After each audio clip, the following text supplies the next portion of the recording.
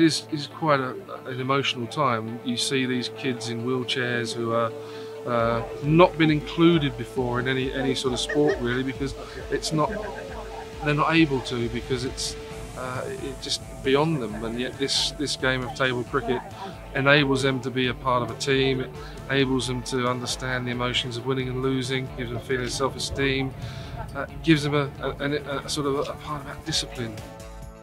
So we're up Table Mountain promoting table cricket, which is obviously a Lord's Taverner game played by about 9,000 kids with special needs, both physical and learning disabilities in the UK.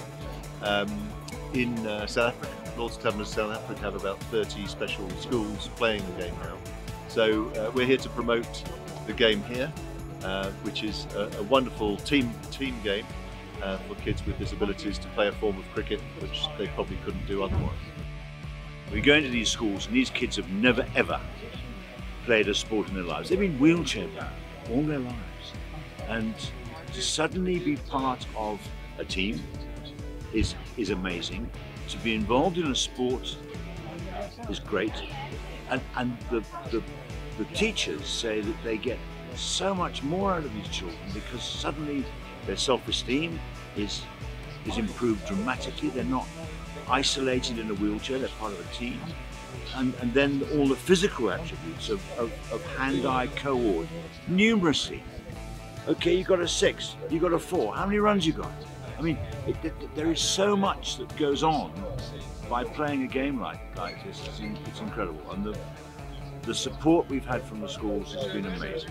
It is fascinating just to see the dynamics, you know, to see the pride and the passion that they all show as teams. And for me, getting out of their sort of school and that they meet different people and they feel a part of, I hope, life, whereas I suspect at times they must feel totally insular.